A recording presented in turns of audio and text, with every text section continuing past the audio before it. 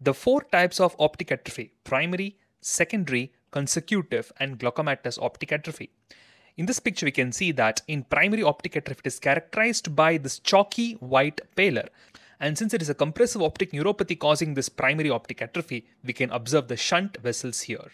The secondary optic atrophy is caused by a papilledema. Here you can see the dirty white disc pallor, contrasting to the chalky white disc pallor in primary. In consecutive optic atrophy, which is caused by vasculitis in this case, we can expect a waxy pallor. So please understand the chalky white pallor, dirty white pallor, and the waxy pallor in these primary, secondary, and consecutive optic atrophies. Glaucomatous optic atrophy, we can see that there is increase in the cup disc ratio, and you can see the pallor of the neuroretinal rim. So along with the cupping, there is going to be pallor of the NRR in glaucomatous optic atrophy.